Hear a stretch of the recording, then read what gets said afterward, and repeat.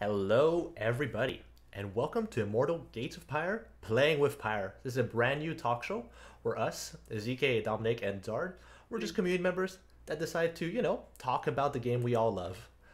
So yeah, I'll let my co-hosts introduce themselves. Go ahead, Dom. So, as hinted, Zeke and I usually are the two main casters for the weekly weekly tournament for Immortal Kids of Pyre, the official one, and that's mainly what I'm doing with this. I have been doing commentating for a bunch of stuff for a long time, but yeah, that's mainly what I've been doing with Immortal. Yeah, our great caster with the most experience among the three of us at the very least. And our third guy, Zard, the guy behind the camera that for once is going to be right in front of it. Are you- Hello, everyone. I do all the camera work and observing for the Break the Game Weekly tournament, and I enjoy doing it a lot.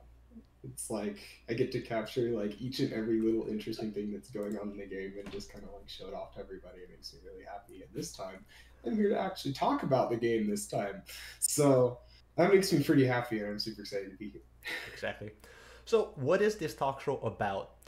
There's already a few Immortal Gates of Power talk shows. Of course, there's Stories by the Power happening tomorrow at noon, and which is all about the lore of Immortal. You can ask all your questions about lore there. And then we have the Pyreside chat on Fridays, which with some community members that go there, or some members of the Sunspear Games team itself, that talk about Immortal Gates of Pyre. And Playing with Pyre is another take on the talk show where we mostly talk about the game itself, what happens, what units fight, who's going to win which battle, what happens in tournaments, why did this guy win, is it this composition, is this better micro? It's a mix of everything. And we just want to talk about the game itself, this amazing battle strategy game. And yeah, and I'm going to introduce myself, which I forgot to do. As Dom said, I'm his co-caster, his most regular co-caster for the Break the Game Weekly every Saturdays. Another Immortal show since they happen all the time. And yeah, besides that, I've been a big fan of StarCraft and other strategy games. And once Immortal's shown its feathers, I just said, oh, I gotta play this game. And here we are now, over a year later, and all of us loving it and made a talk show to just talk about it endlessly, I suppose. Pretty much. Yeah. Yeah, that about covers it. Yeah. I'm talking endlessly. Name one thing we can do better. Okay. I mean, Okay. Zeke I'll and I do do it most on of the the time. show. Maybe. Well, before we get started, since I know most people watching now are obviously people that know Immortal, but maybe we'll put in other sources, and people might wonder, what is Immortal? So, Dom, want to tell me what exactly is Immortal Gates of Pyre? Alright, Immortal is an upcoming strategy game that's made by people who got really fed up with StarCraft and StarCraft 2 and decided to make their own game. Yeah, that's a good free sentence explanation. I love it. And Zard, you want to add to that? What makes Immortal special, Zard? What makes Immortal special? I have to say that I think it's just the sheer amount of thought that goes into every little thing in the game. Like, I ask a lot of questions, and I haven't found any disappointing answers yet. And I ask a lot of questions. Yeah. Like, it's really hard to hammer home just how much detail just goes into the game, and it makes me so happy because every time there's like, oh, I turn over a stone. Oh, there's something new and interesting there that I haven't thought about before. Well, it And helps in your case you have free access to the Dev Q&A channel. oh yeah, exactly. Yeah. For context, we have an Immortal Discord, of course. Well, not ours. Sunspear Games, the creators of the game, have an Immortal Discord, and on there we have rankings for how many people talk. So I'm pretty well advanced in that ranking. I'm number 6. So the only people ahead of me are the devs and Zard. Zard is about 5,000 points ahead of the nearest pursuer behind him. He is I think I have over 20,000 messages or something in Yeah, the exactly. server just talking and asking questions. Questions are my favorite, man. Yeah, so Zard having 50% more than anyone else. Of course, Dom is not slouch either. Either. I'm number 16. Oh, 16. I was going to say top 30. I just Actually, checked. you just checked. Actually, okay. I was going to say top 30, but okay, top 20. You're getting there. And actually, Yay! yeah, and Dom's actually been participating even more lately after. I don't know why, actually. Why have you been participating more lately? Just fell even more in love? I'm not sure exactly what it was, but somewhere around the point where Zol became viable, I started actually really really getting into it more. And then I started getting into it more, and also Zard helped. Yeah, so Zard helped me with the right track in terms of attitude and how to just broad strokes how to approach the game. He basically just went, okay, what do you like? And it's like, well, I like quick stuff that goes around and makes my opponent's life miserable. And it's like, okay, well, Icors do it then. It's like, yeah, Icors are fun. Okay, play Icors. And then Zakals became the meta. But for a while, Icors were viable. Okay, but there's actually a transition into Icors. So, like, you can actually transition Oh, into... really? Yeah. Oh, okay. Yeah. Okay. So you go for the Zakal meta, and then typically what you Okay, gotta we do... are going to talk about the meta for sure. Let's keep that for a bit later. Before we get into all of that, let's talk about other stuff that makes Immortal special just before we get started. Zard, can you tell me the basic lore of Immortal in, say, like 5 sentences? Like, Dom did a really short recap of what Immortal is. Now give me the recap of the lore in 5 sentences before we go into the meat of the gameplay itself. Okay, let me see if I can do this. 5 sentences. So, Go. 5. A long time ago, there was a elder civilization that did a lot of cool stuff. Unfortunately, war happened, and they all fell. They all stopped working. They had these giant constructs called gates, and with their fall, the gates fell, and their legacy was lost into the relics of a time. And 10,000 years pass. New... These 3 sentences so far, honestly. Yeah, it's really hard to count here. Take another sentence off. That's been run on for a while. Keep going, Zard. Yeah. Okay. Well, 3 sentences left. let me finish. And so new nations emerge, new races come out, new world powers start, and then the gates wake back up, and then new alliances old alliances and enemies are in question. Everything hits the fan, and everybody starts squabbling in order to have control over the gates in a very unknown world with lots of things. Okay, that's 1 sentence with like 5 ends. Let's go with you. You have 2 sentences left to describe the current state of it. Yeah, Simu's not proud of you either. Current... 2 sentences to say what the current state is. Current state of the lore? Of the world. Of like the lore-wise world, whatever. Okay. Factions that exist and... Yeah, please talk about Arwen Craft in your last 2 sentences describing what this is. Okay, so... 2 worlds. You have Nuoth and Shale. On Shale, you have Karath fighting against Jorah and Tamatra. On Nuoth, you have the Iratek and the Aru who are in tension with each other, and the gates ignite, and all of these factions start to discover each other. Okay, let's say that was 5 sentences. Dom, can you do better? I know. I know if you prepared it. So, 10,000 years ago, ancient civilization dug too deep and too greedily in space-time, awakened big Eldritch Horror. Eldritch Horror killed them all. 10,000 years later is now. There are 3 major worlds. 2 of them, one with tree cat people, 2 hive-minded tree cat people, Aru and Iratek, and then you have on Shale, you have angels that have humans in an authoritarian empire, and then freedom fighter humans, and then fascist humans, and all 3 of them are fighting. And then they get and then the gates open up, and they get to talk to each other and kill each other. Yeah, that was more concise. I guess Zard went a bit more details. But yeah, good introduction. I just wanted to make it, if someone has no idea what's going on, it's important to know it's cat tree people and angels ruling over humans in an authoritarian dictatorship. I think those are the most important things for people who are unfamiliar with the lore of the world up to this point. Yeah, that makes sense. Angels fighting humans and stuff, and on the other side, plant people. Yeah, tree cat people attacking other stuff. Okay. No, I like it. So yes, this is the very basics of the lore of Immortal. Yeah, Silver part cat. That's just a part of the lore, not a voyeur. And yeah, so now we described a bit the lore, and of course there was a lot of combat involved in this lore. So now what we want to go into is how do you actually fight? So tell me a bit about the gameplay. And yeah, Dom, you can go first with the gameplay. How do you play Immortal? What is the gameplay like? You can play Immortal using a mouse and a keyboard. Very good. That's a basic part. Mm-hmm. And the way it's laid out is basically you build You have a thing that creates units that grab the resources. The resources get used to make other buildings, which get used to make other units, and then those other units go to kill your opponent's units and their buildings. The goal of the game is to destroy all the buildings that make the units that get the resources. But there's also units on the map that don't belong to anyone. You kill them, and then you get another resource that lets you throw superpowers around the map. Nice.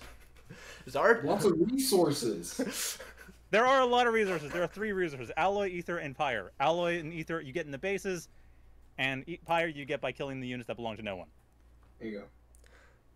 Okay, Zard, your chance to take a play on the gameplay. You can add on to Dom or start from scratch for yourself. Okay, you get money. Use money to build a base. Use the base to build an army and smash it into your opponent.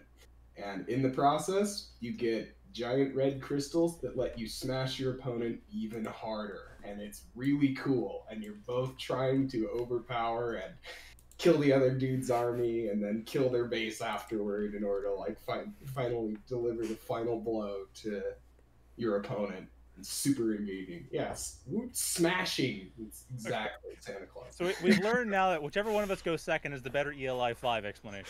Yeah, well, I mean, yeah, I get it, right? You just listen to the first, it's like, what could I improve here? Yeah. Yep, and this is all I'm going to take. And then I'm just the host. I'm just like, yeah, I'm not even going to try to answer. I'm just going to move on to the next thing. But yeah, I'm going to give it a try as well. It's a strategy game. Done.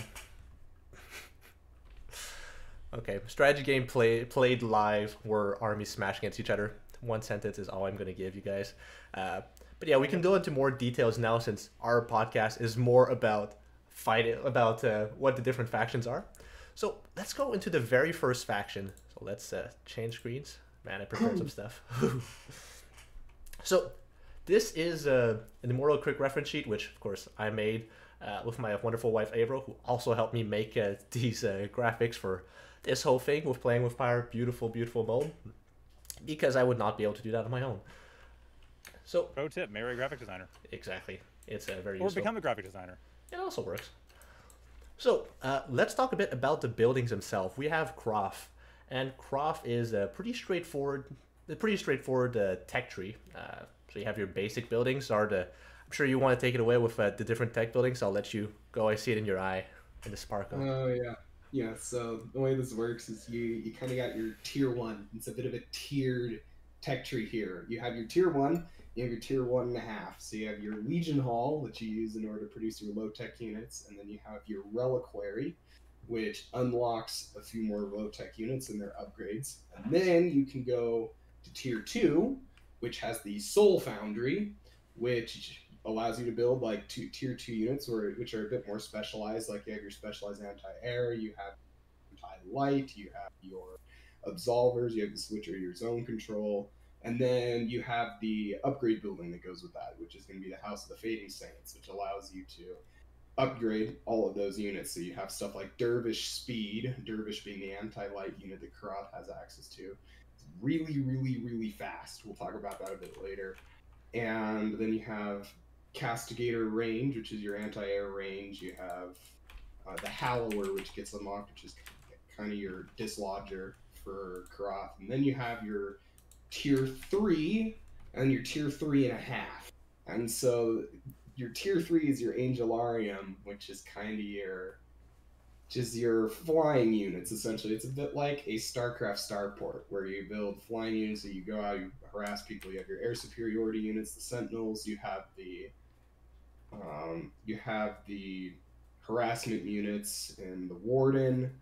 And although I'm kind of thinking about it, Warzone normally has the Scepter to replace the Warden, but I don't know if that counts as a harass unit in the long run, even though it's a harass unit. Yeah, I think we're gonna skip right now. I think we're gonna skip those eccentricities with the Vanguards and all that for now.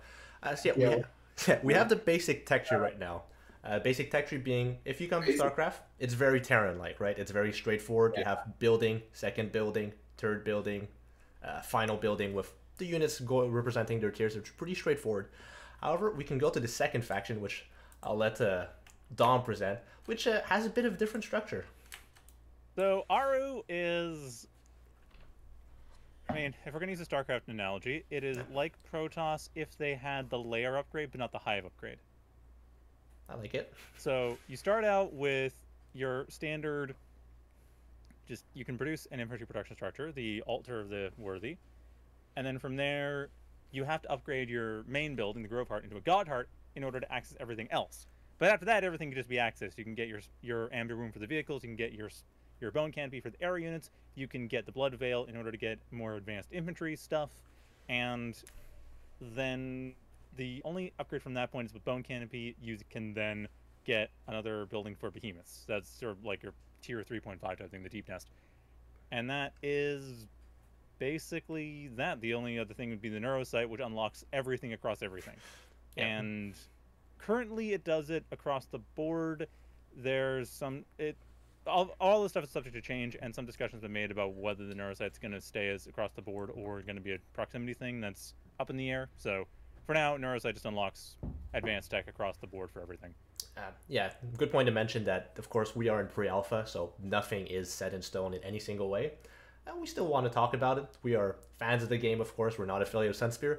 But talking about this game and seeing how it goes, we don't know where it's going, but devs are very open about how it's coming along. So we know stuff. For example, Neurosite is a building that will attach itself to the production buildings, or at least that's what they said it last time. So there's a lot of different things that you can learn by joining a Discord, of course. Discord, do you have a link to it, I believe, in the chat? Oh yeah, I have a Nightbot. Yeah. Heck yeah. So yeah, feel free to join the Discord, but I think all the viewers are already from the Discord, so that's fine.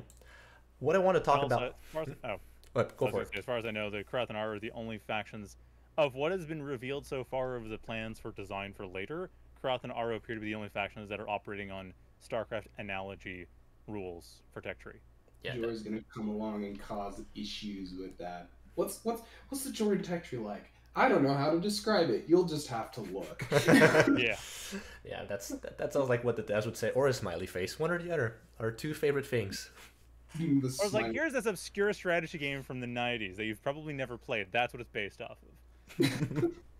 Yeah, I can't wait for that. Like, it's like, you know, you got your Protoss, you got your Zerg Protoss Hard, your Terran, and then it got just the ECS from Empire Earth. Or sorry, not Empire Earth, from Earth 2150. Empire Earth is different. Earth 21, the Earth 21 XD series, and it's like, wait a sec, that's not. It's like, that's a thing. Tech trees from NES games. Let's see them. See, I can't wait for the Sim City, like the actual game Sim City. Instead of building a Sim City, it's just going to be Sim City the game, and you just have to build your own city, and you have to win the game somehow with it. There's a lot of ways. So kind of like the humans in Grey Goo. World. There we go. Okay, you have an analogy immediately. Thanks, Dom.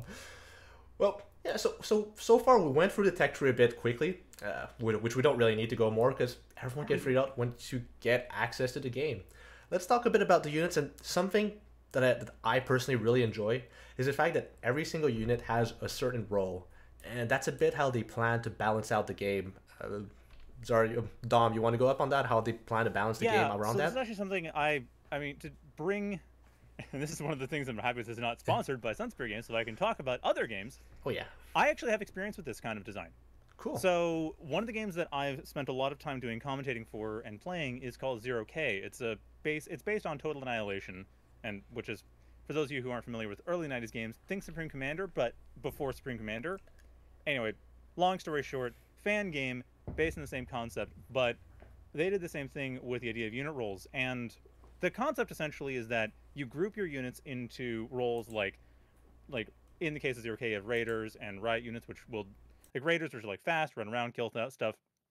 You have and are difficult to deal with, but you have riot units, which then deal with them by some kind of splash damage or some kind of area, like either they hit splash damage or they fire really fast, accurate weapons that you can't dodge, or they just spray shots everywhere.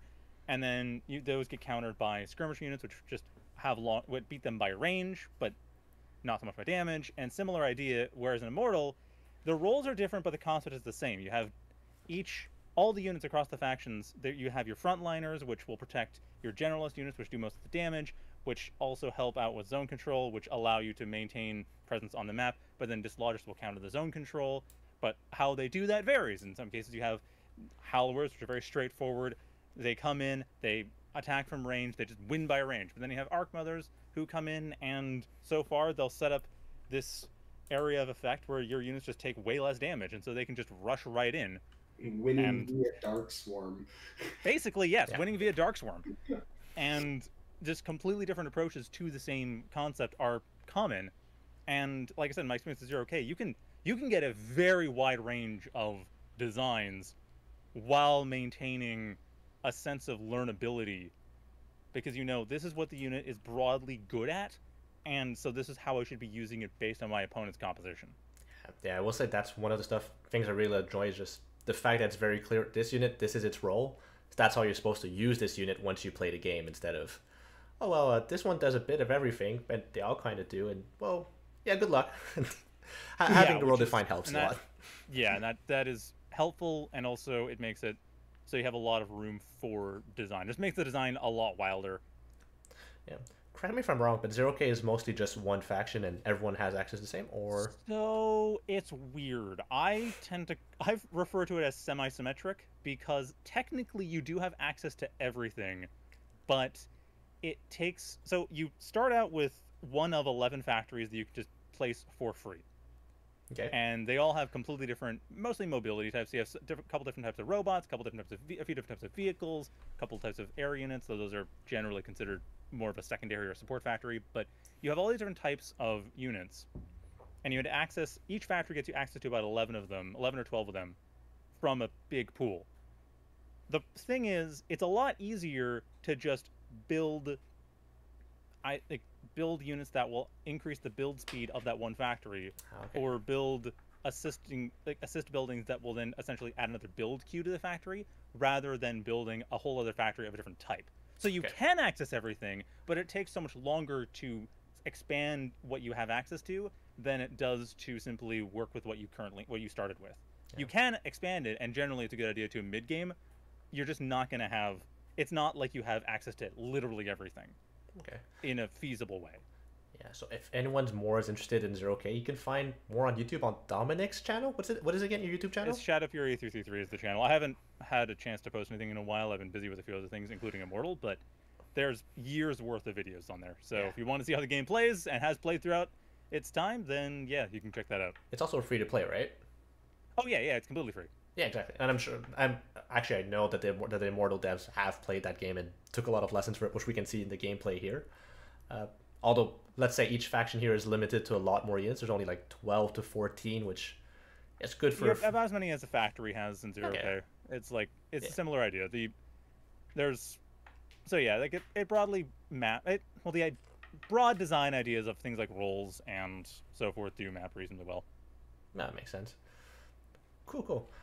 Zard, I think we're ready to talk about the units itself. Well, we talked about craft first, and I mean, I know Zard, you want to talk about Aru, so I'll let you speak about your favorite Aru units and talk to me about how you can make a fun composition by well, talk a bit about the units themselves as well. But tell me how you can make a fun composition with these type of units by looking at their types and all that as well. Okay, well, easy way to do that is, well, you have the Zakal, and the Zakal is a frontliner, and therefore it goes in front. And then behind that, you can stick Mass Hunters, and then so you kind of get this composition of Mass Hunters and Zakals, and you can run them around the map and stuff like that. And then what you can do is you can go, okay, well, what's good with that? Well, you want some kind of support unit to go with that. So the interesting part about Aru is there's actually a lot of support units you can go for. You can go for spellcasters immediately if you really want to. You can go for Bloodbound to run around the map and be horrifically annoying and play a super mobile comp. You can play Resonance, which are your zone control, kind of like a Terran siege tank from StarCraft. You can, if you're playing Mala, you can play Incubators, which literally are just like, I'm gonna fight you, and then I'm gonna hit you with free units that come from my units. And you can kind of like push your way over enemy compositions. It's like one of the most satisfying things ever, because it's just like this wave that creeps over the enemy army, and then all that's left are like a bazillion Keetles afterward, and then the incubators that are scuttling away after taking a very nice trade afterward. So like those are kind of like some of my favorites.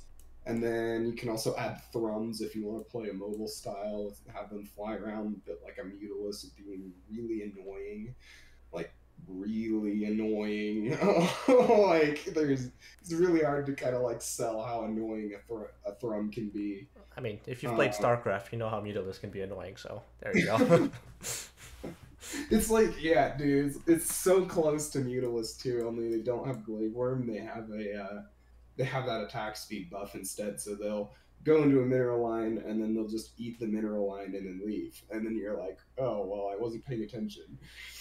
Yeah. It'll kill you. So there's a numerous number like there's numerous different archons you can go for, and the Trident Tech Tree helps really facilitate that because you kind of pick which way you're going to end up going with your composition. You can also add, as I was saying before, you can also add Ichors to your Zakal Mass Hunter composition because Ichors are anti-light units. So your Zakals are frontliners, but they're also anti-armor units. So therefore you add anti-light to the anti-heavy units in order to kind of like cover all of your bases.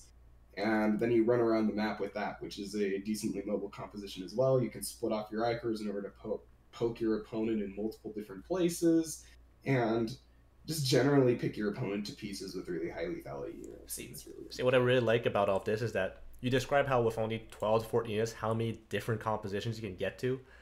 And on top of it, you even add in the stuff like, oh, okay, there's Immortals that actually change some of the units. There's Vanguard units, which are upgrade units, but and to just change stuff. But yeah, Dom, tell me a bit about how Immortals, what are Immortals in the gameplay itself, actually? Well, we should step back a step. Yeah, So part of the way that the game's been designed, again, to make it... Actually, step back another step.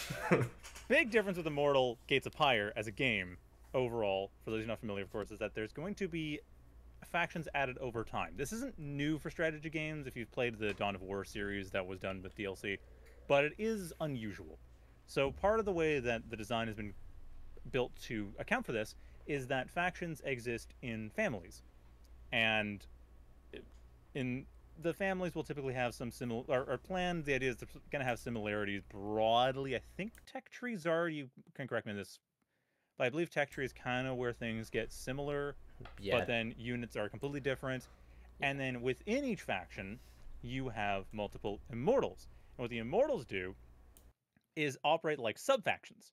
So each Immortal will replace a couple of the units that the faction comes with, as well as replacing a couple of the, or adding a couple abilities, because the Immortals also act as a kind of global caster. If you're familiar with the Command and Conquer Generals or Battle for Middle-earth games, you'll know that, you kind of see the idea of like commander powers. It's the same thing with Immortals. You use Pyre. The Pyre allows you to do things like place some defensive turrets, make your units faster and attack faster, then there's stuff that's more faction specific, like making a building almost impossible to kill, or putting a support building out that heals your units and gives them extra mana, or make your opponent not able to see.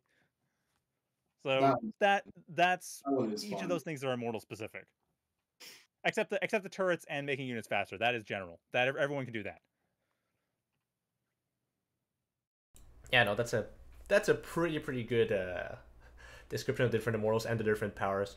Top of it, I just want to add the different Vanguards that change to units. But yeah, having faction families, as you said, has a similar tech tree, or at least from what we know. Of course, it's not released yet, pre-alpha, blah blah blah blah blah. But yeah, I'm curious to see how it's going to develop exactly. And I think at this point, we should probably be ready to jump into a game and actually show off the different things that happen. So we'll be heading into a game. We already set it up a bit with, oh no, they can see the password. They would be able to join. And yeah, launching the game. 2v1 game. Shadow Fury can take us both. I believe in him. In the 2v1. Now we're doing God mode testing, right? That was the plan? Yeah. Of course, that was right, the Zark? plan. Right, You're Zark? gonna jump on me. Yeah, that was the plan. So yeah, talking about faction families so far, we're going to be in the Immortal selection screen in just a moment. Maybe there you go. Mine didn't launch. I'm seeing like 3 dots and stuff, so I'm sure it's going to launch very soon. And yeah, the faction abilities, so we can talk a bit more about the different Immortal abilities while we're waiting. Go back to this screen. So yeah, Immortal abilities itself, can you expand a bit on what the Immortal abilities are, will you? More generally, or you want specifics? You can go more generally. Like, what type of immortal abilities does everyone have, and then you can go into more specifics afterwards. Yep. Okay, so everyone has the ability to construct towers on the map. What I mean, a tower does is it's a giant meat shield that doesn't do a lot of damage, but takes a little while to kill. So therefore, you can kind of put them up on different places on the map in order to essentially control different points. And therefore, it creates a very concrete feeling of like, I control this spot because I can see everything that happens right here. And therefore, like fighting over tower positions on the map gets really important. So the other thing that they can do is they can infuse, which is basically a way of catching your opponent when they make a mistake. And what infuse does is it gives you a 30% attack speed bonus and I think 30% movement speed bonus. And so therefore your opponent's out of position and you have Pyre and they don't, well you infuse and you just murder their army and then you go back to doing whatever you were doing before, only this time with an army advantage. And so if you pull that off enough times, then that creates a lot of interesting positions where you're ahead and you're allowed to do kind of whatever you want after that point. So therefore, Pyre ends up being really important. More specifically, when it comes to Pyre abilities, what you'll find is that Well, I think it starts to diverge a little bit. yeah, Like I'm going to stop you here, and I think we're actually going to show them in game what the different Pyre abilities are, just to make it a bit more interactive here. So I am in the Immortal selection screen. Let me know if it's still lagging right now. I'm hoping it stopped. If it did, I'll have to figure that out. It's still lagging. Still lagging. Okay, so maybe we won't be able to show off too much gameplay. But yeah, let's just get it started. Hopefully, it's gonna settle a bit. I see no more drop frames, but unsure about it. Okay, it's a bit better.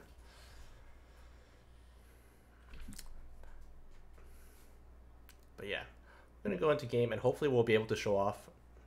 Ah! It crashed. It crashed entirely. Aw. Yep. Welcome to Pre-alpha. where you can make an attempt and it will crash. Be the way it goes sometimes. It is. Okay, maybe I'll actually just leave the game because it seems to be crashing a bit. The stream. Oh, Westo can still hear us, so that's good at some point. Westo, I will accept your help to help us, to help me stream better and not lag anymore. Yeah, it's a little tricky trying to set it up in a way that's. I mean, it's. Oh yeah, for the stream, Westo. It is the stream I want you to help me set up. Because I am not a pro like you. And thank you for watching. But yeah, we'll just keep talking a bit more. I guess we won't be able to go into gameplay. I do have might be able to go into some Twitch VODs instead of the tournament play and all that, which is still pretty interesting. But for now, I guess we won't go 100% into the game, but I'm sure we can still talk about interesting stuff. So Zard, you were getting started on describing exactly how Immortals, how the different Immortal abilities. So I'll let you go on up on that. So it kind of diverges a little bit. For example, on the Karat side, like you have Orzum and Ajari, and Orzum has a ability called Pillar of the Heavens, and he just kind of like slaps it down in the middle of the map and says "mine," and like a small child, "mine." And then like the problem is that it's a really powerful small child that says "mine," and you are physically incapable of actually taking that area away from him unless you have like an overwhelming force. There's just like, what are you gonna do? It gives a 30% attack speed bonus to everything in there. It's like having a 30% bigger army just standing on like one spot on the map. Well, what you do is when he tries to slap down mine, you put your hand in the way, and by your hand I mean your entire army. Yeah, exactly. And the pillar slams into it and just vanishes because it takes damage from the units it hits. Yeah, so you end up in this like interesting positional play where when one person screws up, somebody like positionally specifically, then you end up with somebody loses. So that's fascinating. You have you also have on the Orzum side the ability to fortify your citadels, which for Orzum, those are your towers. You got. That just means your towers go everywhere. You haven't known what it's like to have a map constricting in on you until you have experienced Orzum Tower, because Orzum Tower is everywhere. It sees all. There is nothing you can do. You can try, but he will just fortify the structure and his army will show up and murder you. So, therefore, you end up in a positional struggle where if you let Warzoom start taking inches, well, then he will take all of the inches and you lose. So what? So So what I'm hearing here is, Zard, you've had difficulty playing against Orzum in the past few weeks. Is that it? let's see. No, actually, I wouldn't call it difficulty. I'd just say it's punishing. Like, it's like if you know exactly, like, if you're able to keep track of where your opponent's army is, Warzoom is not going to get much out of it. He's gonna you're gonna be able to slap him away repeatedly, and then take over the map yourself. And then Orzum, when he's stuck in his base, isn't very happy because he's not able to do anything to you, and you're kind of able to expand across the map, and he has to break out of his base, and he really wants to be like making offensive moves on the map, taking the space, etc. Because in order to take space, you got to have space first. So it seems to be like you're talking about your more regular gameplay. So that's mostly 1v1 that you play, Zard, right? Yeah, I mostly play 1v1. Although I think this extrapolates well to 2v2 Oh, it as definitely well. does. It definitely does. And yeah, talking about like 2v2s, there are weekly tournaments as well. And yeah, we just had a 2v2 tournament, so let's just show the scores of the last tournament. Not the most exciting thing. But yeah, we've had your most frequent 1v1 opponent, Magical, win it again. And Yeah, playing as Magical is brutal, man. yeah, I think we can talk a bit about the Basically, everyone's most frequent 1v1 opponent, just about. yeah, pretty much. Yeah, if we talk about the different players in Immortal, Magical is the most. Hydra used to. Yeah. Like, actually. Yeah, Magical's the most active by far for sure. But yeah, these are just the results of the last tournament. So talking about the top players of the past few, of the past in the latest meta, the top players have mostly been Magical. Of course, we have our other strong players like Santa, who has been improving rapidly. Oh, we love talking about our great players. Yeah. Yeah. Yeah. Yeah, tell me a bit about Santa. What makes him tick, Dom? You've seen him tick. What makes Santa tick is just raw amounts of harassment. Like, it's like, Oh yeah. yeah, Oh like, man. Oh, that was. if you're playing against Santa, you will have Dervish in your mineral line, guaranteed at some point after 4:30 into the game. Like, At all points after 4:30 into the game. Yep. you just gotta have it set up such that you don't Build take. static. We got to remember, build static defense. That is the most important thing. I was saying it during the tournament, but I'm saying it now again, more to remind myself than anyone else, because I never built static defense. So it's like, no. Build static defense. It's super important. Here's the thing, though: when you're playing against Santa, he gets Dervish speed, and then your static defense is more like temporary damage on his Dervish, and then he just runs away. So it's like he'll run in and snipe 4 of your alloy line, Yeah. and then you leave, and then you're like, "What did I build static defense for?" Well, see, that's actually much are you something I've building? liked about the latest meta, where people are learning to wall off. Like the solution to it seems to be mostly learning to wall off well, and like players are adapting their play to that, right? Even though we all come from a long line of strategy games like StarCraft or whatnot, and we just learn to improve upon that. Like we're just really improving, and now people have finally started to wall off, and like Magical is the prime example of that, having figured out all the walls everywhere, basically. Yeah, playing against. Although what's really interesting is in QVA that walling turns out to be less simple, because it turns out that if Aru goes for his Zakal timing and you have used your initial buildings to wall off, then Aru doesn't really have to trade with your army. They just walk up and Destroy the kill wall. your buildings, and then they leave. And then they go into an Iker transition, and all of a sudden you're down on army and you have Ikers showing up in your base and your wall's been killed. So therefore, it's really not simple to get those walls up, because they could just die. So yeah, you kind of got to scout what your opponent's going for. If your opponent is going for a pile of Zakal, well, you don't wall off until after the Zakal phase of the game, and you're confident that you can defend those Zakals. So Dom, just in last week tournaments which we casted, say that was the case, like the harass just being overwhelming and everything.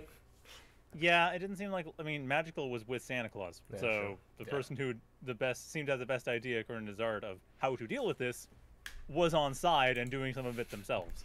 Oh yeah, we saw absolutely disgusting Thrum play, and that was Oh, those Thrums. That was like the one Lost Province game where they just kept, like, those 3 Thrums that survived from this set of Thrums. It kept being more and more thrown into the main base, smashing Pigeon Wrench's main base. never Dude, letting them do anything. thrums is the magic number because 3 thrums is exactly how many you need in order to two-shot a worker. Well, it And wasn't just, it was like 3 thumbs were left, so it was constantly, yeah, they were getting reinforced, and then there'd be a few left, and by the end there was 3, but there were 10 most of the time, just oh yeah, no, ripping I everybody. remember that. But it's really, I mentioned that because it's really interesting because good Aru players, you'll often see just 3 thrums come out of their base, and then you can often tell like the caliber of an Aru player by how long do those 3 thrums last. Hmm. And good Aru players will make 3 thrums last for 5 minutes and tax you the entire freaking time, and it's annoying as heck because what's the numbers on that? 240 alloy and 150 ether in order to Yeah. tax your opponent for 5 minutes. Yeah, that It's really. like really, really strong. Yeah, we really start to see like the strength of multitasking coming into the game, even though we're still pretty early. And often enough, I've seen your post about having difficulty dealing with that, plus like the straight up pushes as well and everything. But yeah, what? So like we're talking a bit about matchups right now, right? So we're talking about Croft versus Aru, where we have Aru that's very very dominant with the Frums. Well, not necessarily dominant, but let's talk a bit. Let's back up a bit and talk about what the Croft versus Aru meta actually is right now. Uh, because I think this is the one show where we can talk about it. What is the meta? And yeah, so let's start off with Dom because Zard, I'm sure you have lots of thoughts. But let's let Dom take this one away because he just casted the tournament. And yeah, let's talk two. Let's start with 1v1, of course, even though last tournament wasn't 1v1. Yeah, last week was 2-2, but the 1v1 before that, it was it wasn't too different, honestly. The Dervish were very important.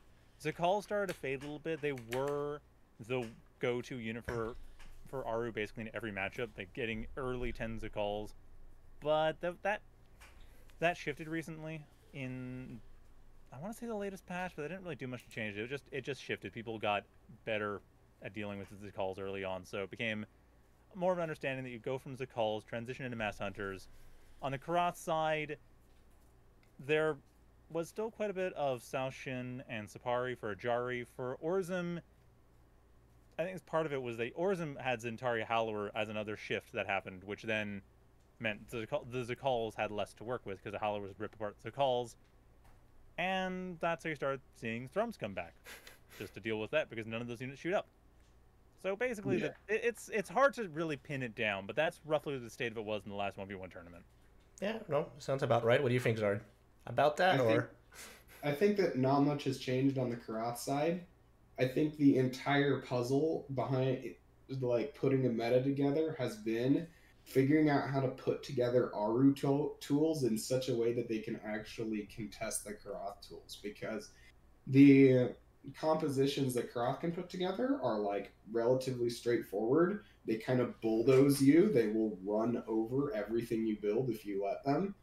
And so therefore Argu players have been going like, okay, well, what can I build and create with my more fragile, higher damage density units that's actually going to be able to threaten a Saoshin, Sapari, Zephyr, Sharu composition that we end up seeing in that matchup. yeah, So honestly, that's really what I was expecting.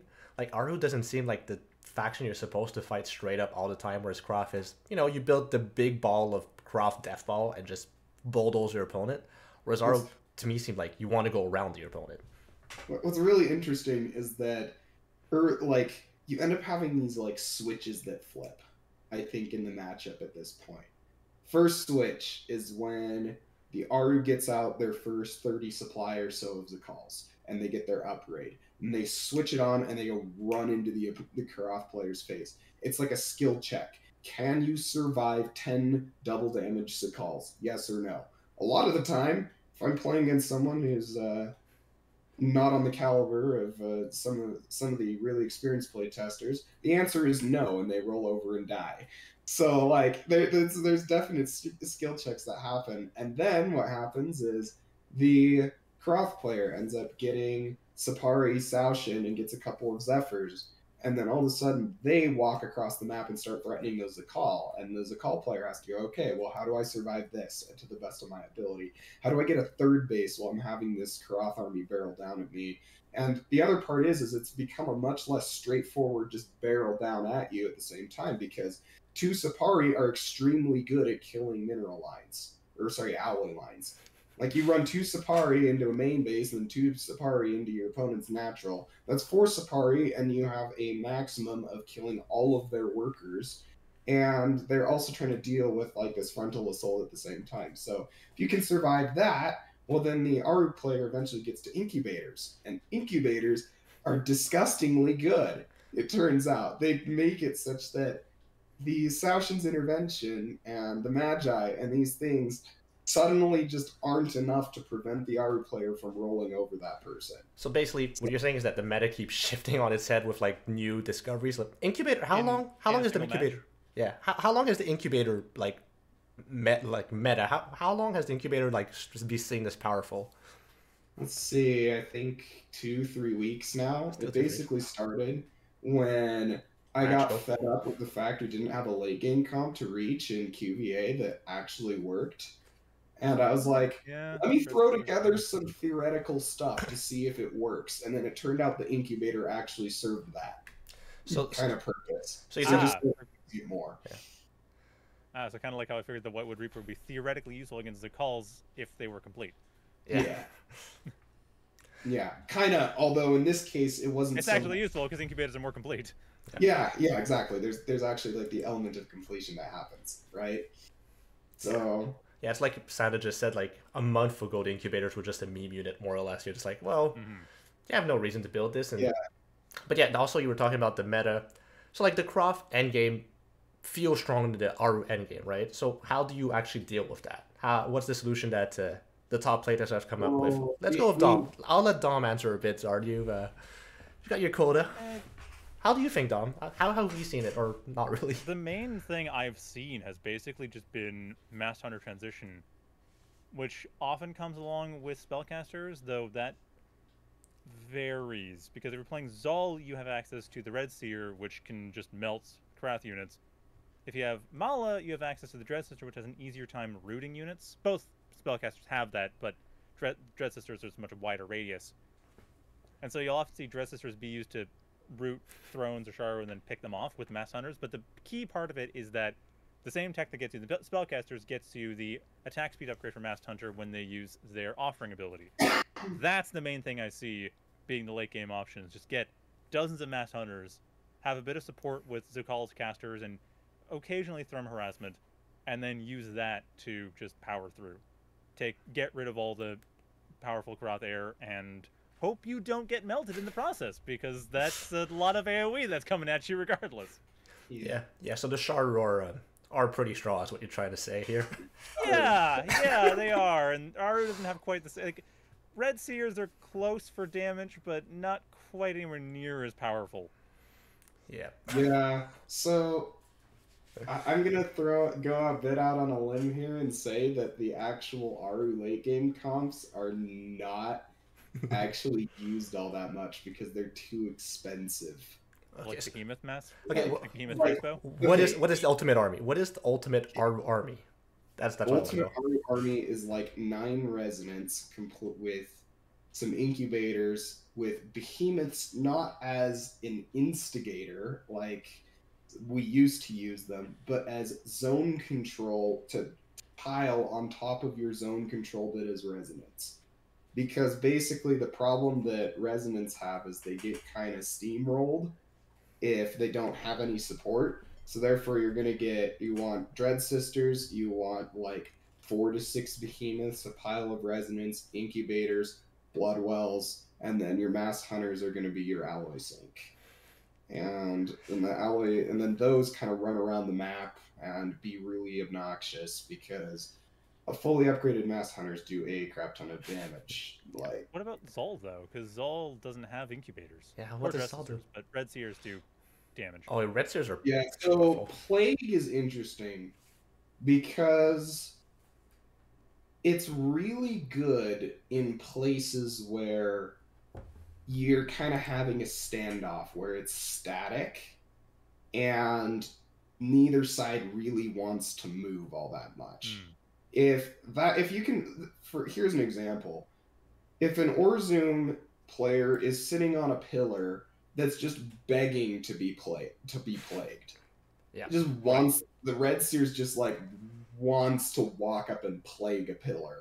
Yeah. Focused army, and so like it's the ultimate in terms of like dislodgement tools. However, How when much? the opponent has a really mobile army, then the Red Seer isn't nearly as good, just because they just walk through the Blood Plague and they don't. Yeah. Really How much care. damage Yeah, does I the mean, Blood let's Plague do? root them too. How much damage exactly? The Blood Plague, like the ultimate. Blood Plague does 10% of their HP in damage per second. For how many seconds?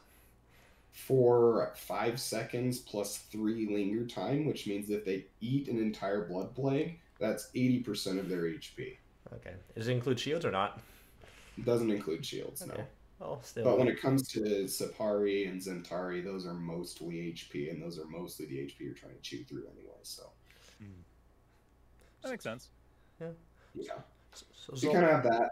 You have a Colics as well. You probably had 2 or 3 Colics just to poke at the enemy army, because the Colics do a disgusting amount of damage. So my question is on that part is, what stops the Aru army from actually getting to that stage? So yeah, you can just go on it. I'm sure Dom also has the idea on that.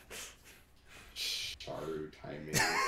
Yeah, it's hard. Yeah. It's really hard because the problem is, like Zart said, it's extremely expensive. You need 4 or 5 bases with ether in them in order to be able to pull that off.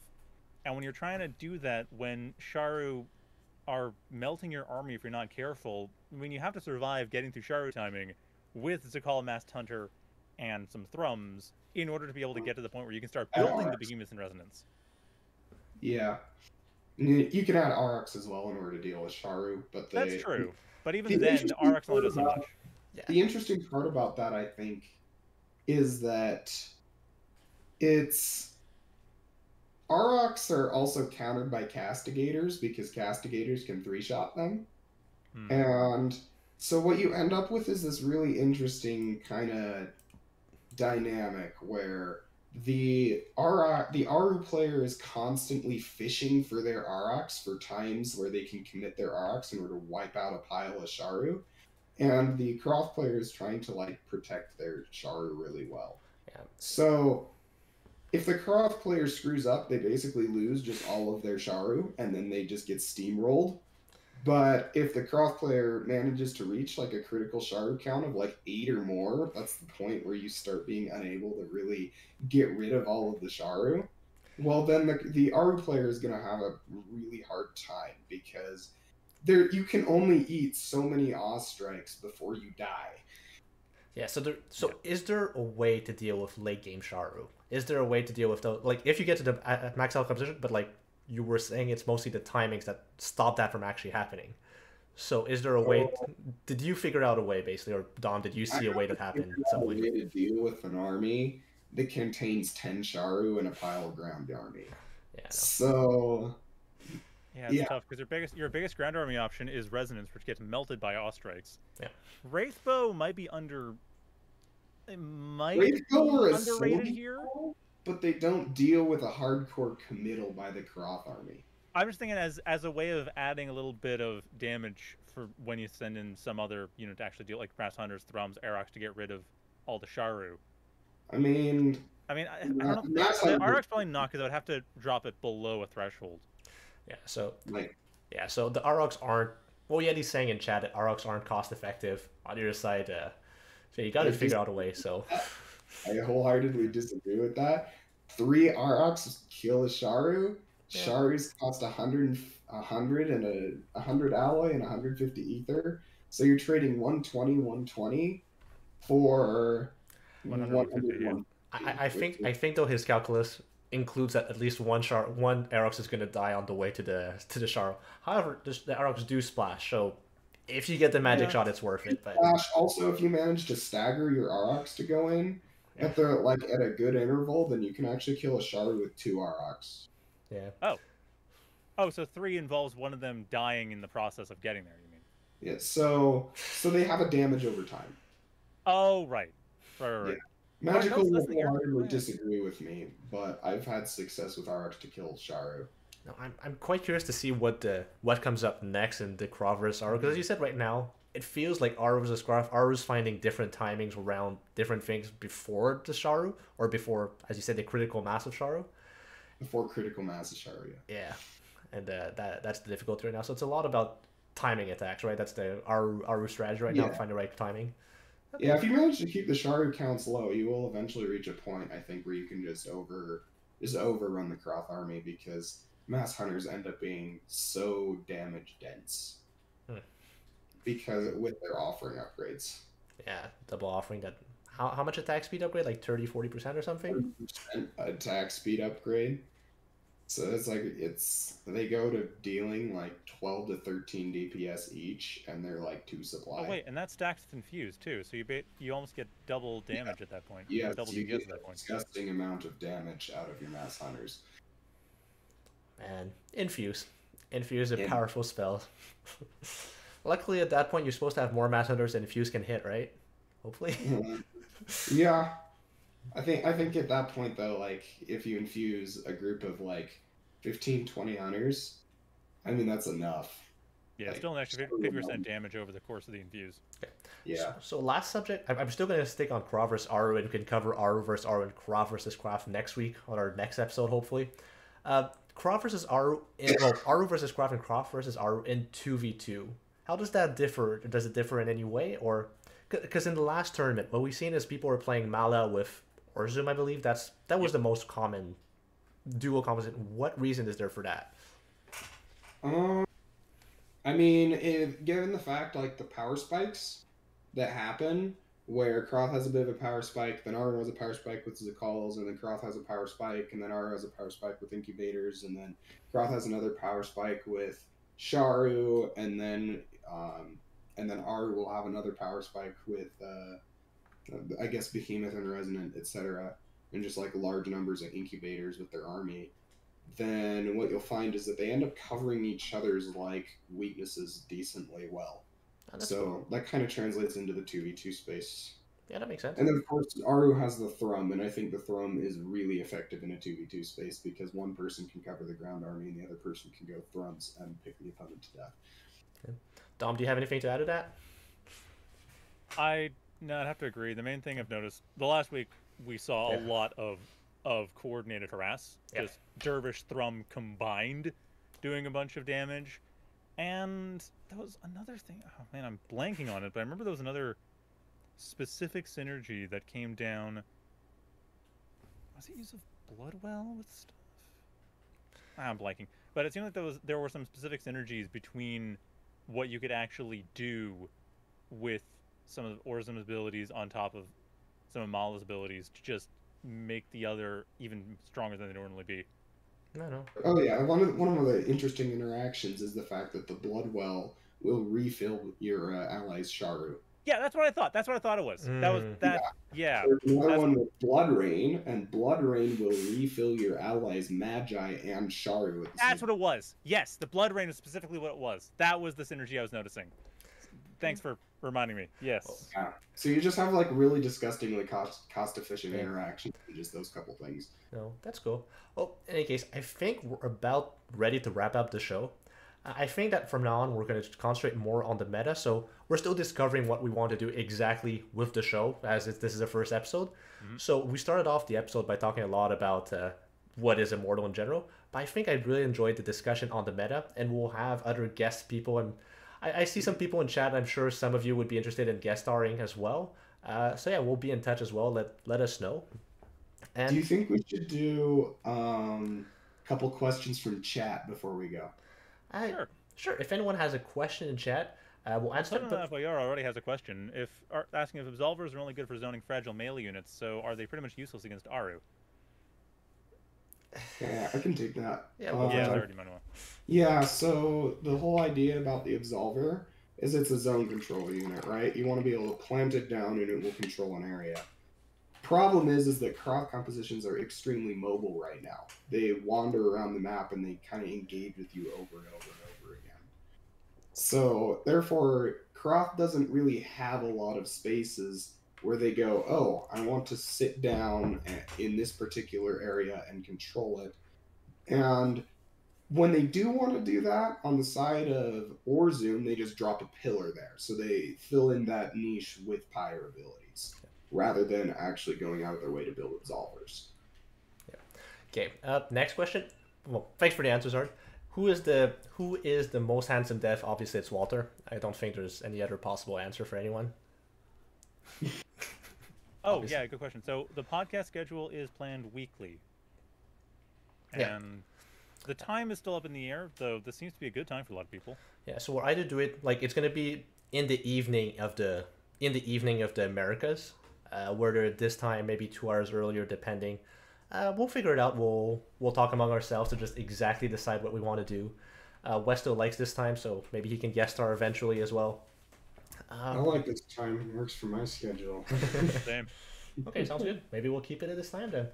Other question: how do you feel about Zard, the media head, being on the show? That's my other favorite meme of this, but I don't Zard think I'm all that mean. Zard is a very nice media head. Of all the media heads I know, he's the nicest one.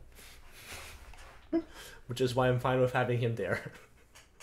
Oh my gosh. Yep. Now, is All right. what On that causes- note, I think we'll be done with questions. No, just plug ourselves. So I'm ZK. You can find me on Twitter at ZK012. Dom and Zard, do you want to plug yourselves? Yeah, I'm at Dominic Casts on Twitch, Twitter, and Shadow Fury 333 on YouTube. Most of my stuff is 0K, as we talked about earlier, though I am gradually shifting into more Immortal stuff, which will be coming. I'm experimenting with that. My name is Zardasil. Just at Zardasil. You can find literally everything about me by typing that name into Google because I'm the only one out there currently. So Yeah, no fair. Just having names like that is not fair. And yeah, we'll be playing with Pyre every week from now on, unless unless something unexpected happens. And yeah, thanks for watching. Once again, please stay tuned for other shows from Emerald Gates of Pyre from the official people of Sunspirit Games, which happens tomorrow. Playing with Pyre at 12 EST or 9 PST. Stories by the Pyre. What? Stories by the Pyre. Stories by the Pyre. Darn it! It's okay. We're not We are official. playing with Pyre. We're not official today. It's fine. Tomorrow, Stories by the Pyre at 6 9 your time. a.m. 9 a.m. PST, 12 p.m. EST. Sorry, DT, Oh my God, because daylight savings time happened I know I hate it. this weekend. Yep. So a little confusing. It's actually going to be 5 p.m. Central European time because of daylight savings time. All right. Yeah. Thanks for Not sending me 6 there. p.m. So it's an hour earlier. Same for Friday's Pyreside Chat, which would be 12:30 Pacific, 3:30 Eastern, and now 8:30 in Central European time for the next 2 weeks. Yep. And then Europe, and then it's Central European summertime, and then that pops forward an hour again. So, yeah, just do bear that in mind. Okay. If not, feel free to also join the tournament this Saturday. I'm not even going to try the times. Just go on our Discord. Discord is here. Everything is there. The events are there. Yeah. So yeah, The events are handy because they just tell you in your own time zone. Exactly. So don't worry about anything. In any case, that's going to be it for us. Thank you for watching. I'll probably post on my YouTube as well. So thank you, everyone. Thank you, Dom. Thank you, Zard. And see you next time. see ya.